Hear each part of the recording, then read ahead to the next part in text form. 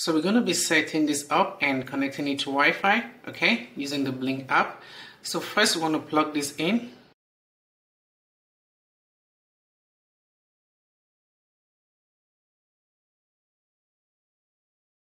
So you can see it has received power. You can see blue light, okay.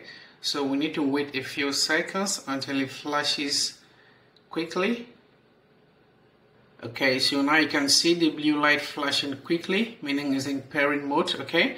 So let's go ahead and set it up and connect to Wi-Fi. So get your phone. Okay, so now we need to open the Blink app. If you don't have the app, you want to head over to your app store and download the Blink app, and you need to create an account, okay? So let's open the Blink app. Okay, now tap the plus icon here. Okay, select sync module. So we need to scan the QR code, so get your sync module this way. Okay, there you go. Okay, so here you need to create a system for your sync module. In my case, I already have one here, so I won't create a new one. If you don't have a system here, you can tap create a new system, okay, here, and continue. So I already have one here, so I'll continue with this. So tap continue. Okay, it's blinking blue. So tap discover device. So let's wait.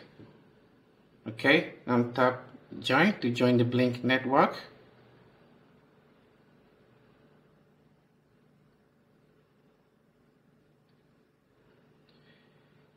Okay.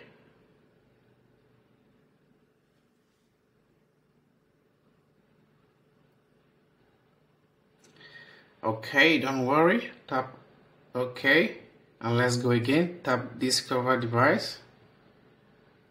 Okay, so here you need to select your Wi-Fi network and make sure you're on the 2.4 gigahertz Wi-Fi. Alright, so select your Wi-Fi, enter your password,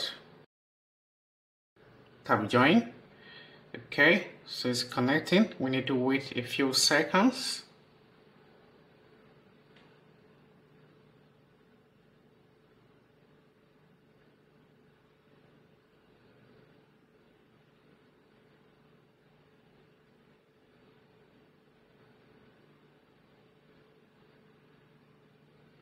Okay, there you go.